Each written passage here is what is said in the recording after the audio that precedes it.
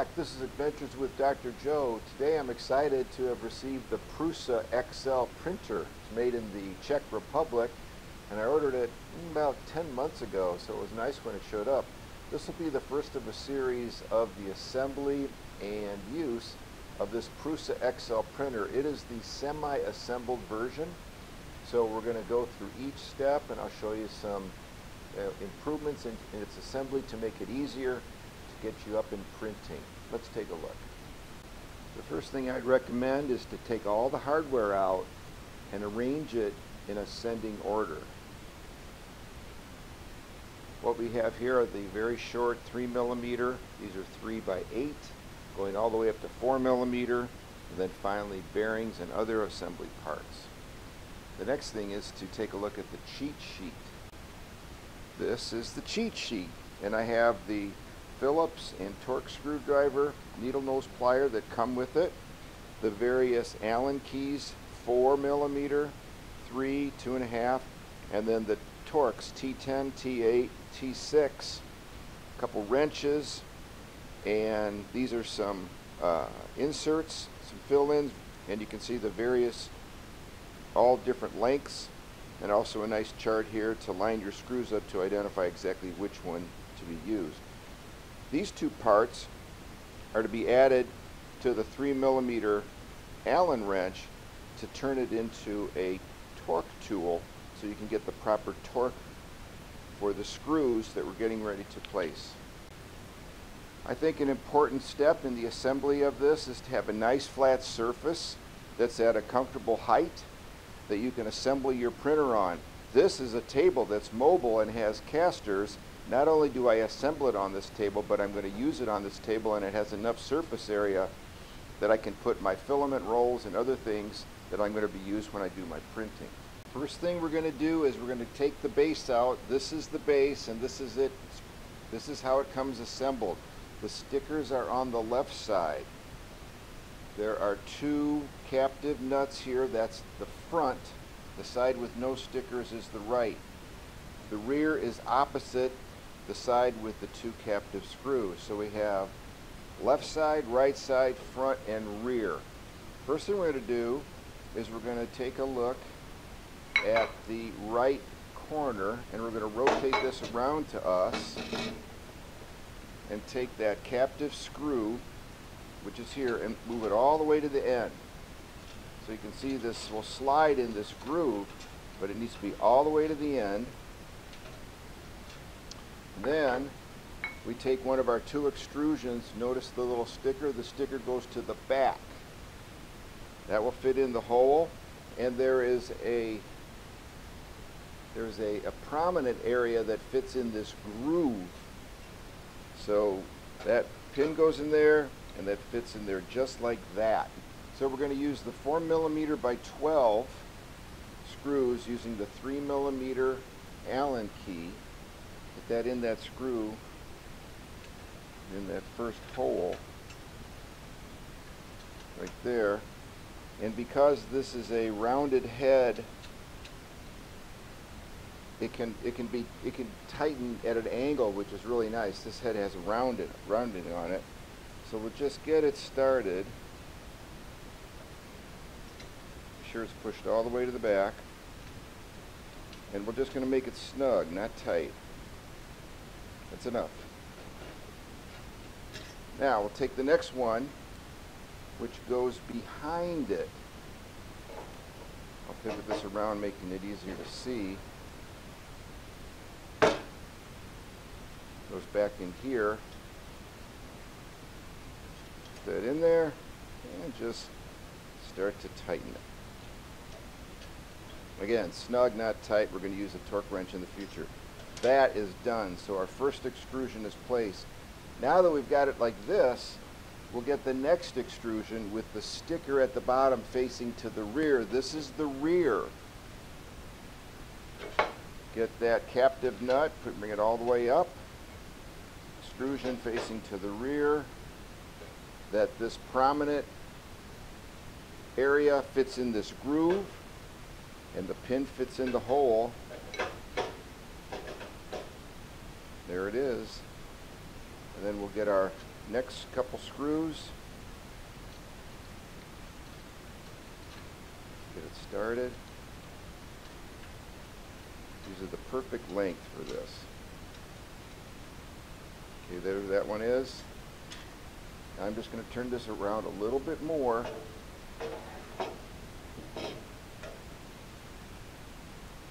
Start this on the front side.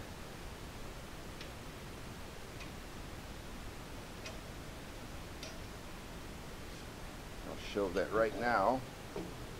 The front side. We're just going to tighten this just snug. That's great. Now we're going to stop. Now it's time to put our Z-axis parts on. These are the two critical Z-axis parts. They're very delicate. Be careful. Do not scratch them. First things first, here's that captive nut. This goes in the center of this hole. And you can feel that opening for this pin right there in the bottom of this, and that centers that. We take off these transportation foam blocks. They're not going to be used anymore. And the Z-axis that has the pivoting arm goes on the right. The fixed arm goes on the left. We feed the cable carefully through the hole. Be sure not to pinch it. And then that fits in there just like that. Again, we're going to use 2 of those 4mm by 12 screws, tightening them with this 3mm Allen key. Here's a close-up.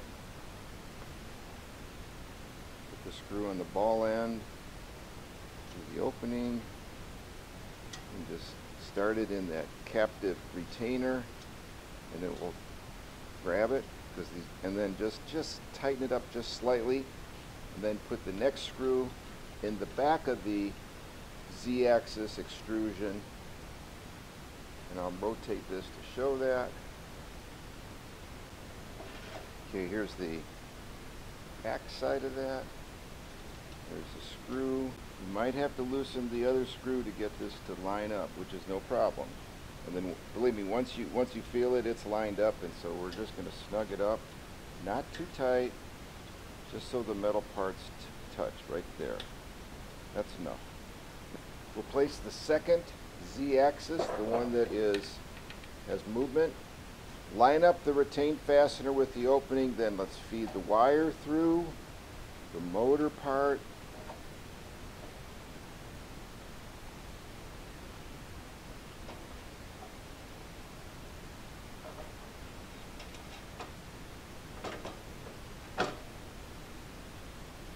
And then we'll feed our 2 screws in.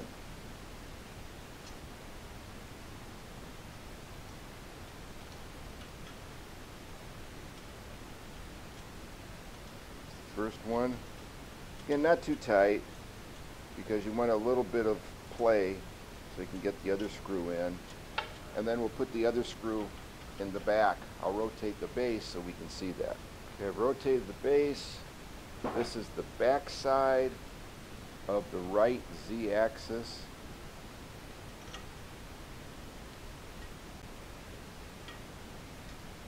There it goes.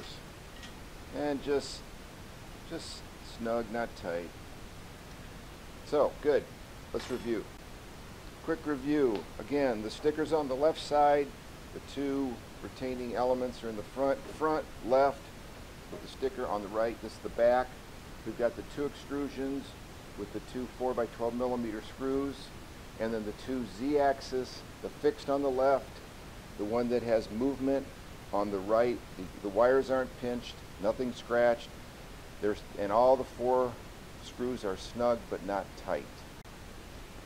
Okay, we're going to put together the torque wrench, which is basically just the 3mm Allen wrench. Goes through this device. These are all 3D printed. And then here's the handle. It just fits on it like this. So there is your torque wrench.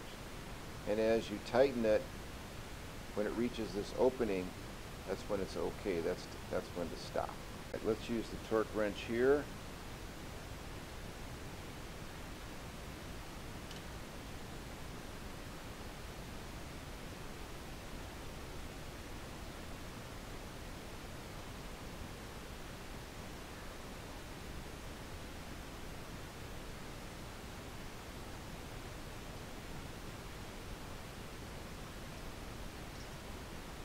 There we go.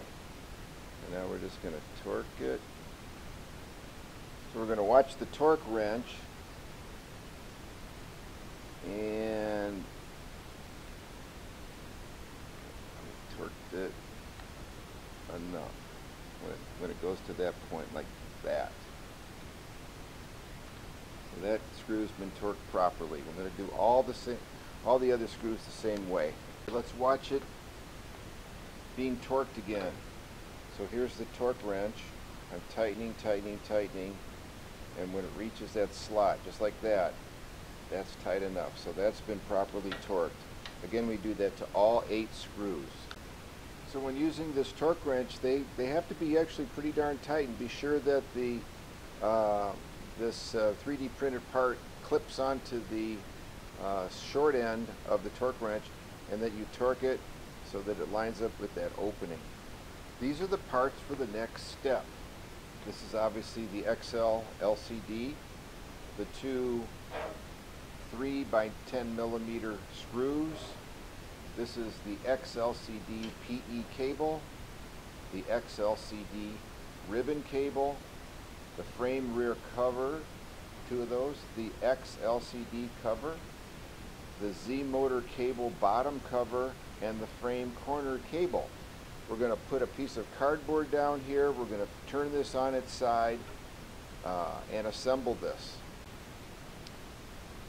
Now the instructions will say mount this first, and by the way, this can be mounted either in the center, which is what I'm going to do, or moved over to the left side, but the cable's too short to move it over to the right side. So I'm going to put mine probably in the middle, but I'm also going to connect these cables first before I mount this. For me, it's just easier, although they suggest in the instructions to put this in first, then mount it, but I think it's going to be easier to mount these cables onto the LCD screen first.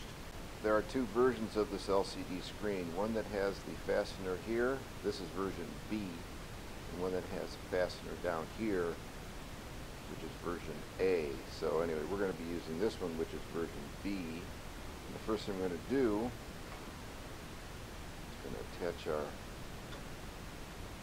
PE cable to this connection right here. So that's done. Now we're going to connect our LCD cable. This ribbon cable, the ends look almost identical, but you need the cable, when the cable's facing this way, for this small pin to be on the right side, not the left side. So it must be on the right side, and that will allow it to fit into here. Just like that.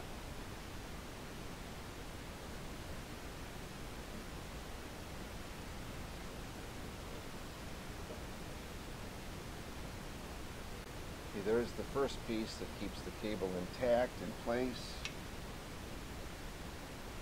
This will be the next piece.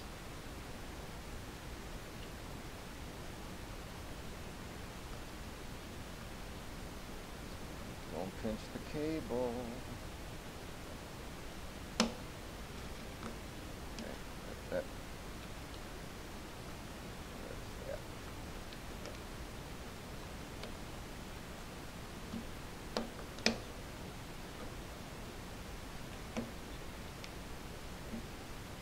Alright, there we go. Then we need the 172 millimeter base, which is this piece. We're going to insert that now.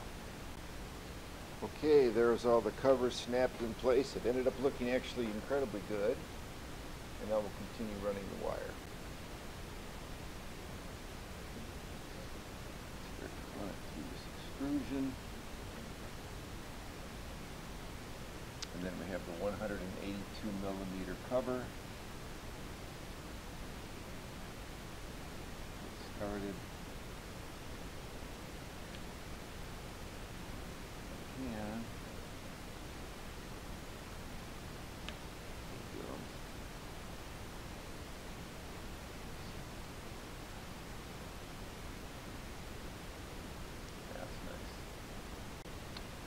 Now we're going to try to put this Z motor cover on.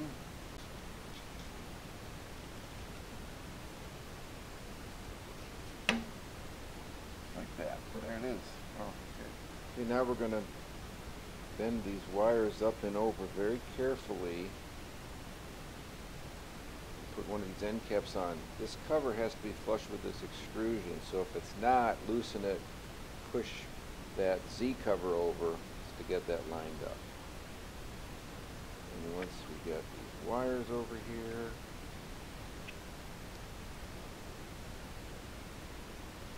and they all fit in this channel.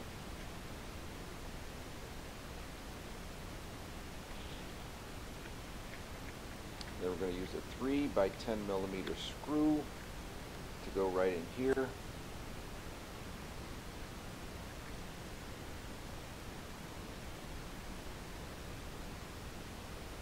There it is.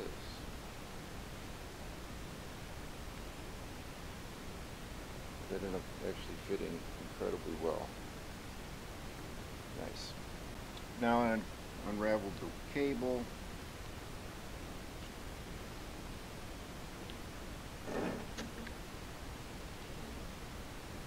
Put this cover on. Make sure it fits exactly right. It's good right there.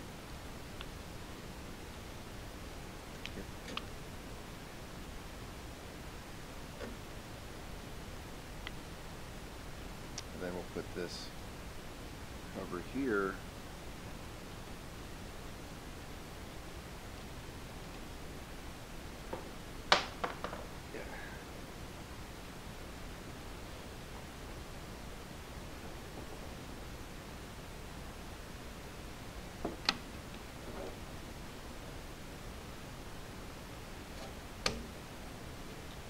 There it goes. Now we'll get our next 3 by 10 millimeter screw.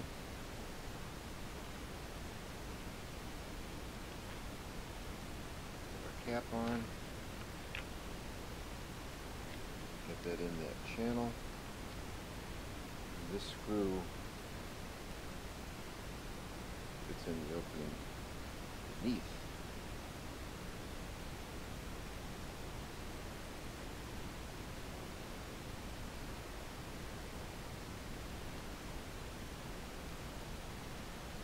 Okay. So that's the end of our first part. Time to have a gummy bear, which is included in the kit. Hang on.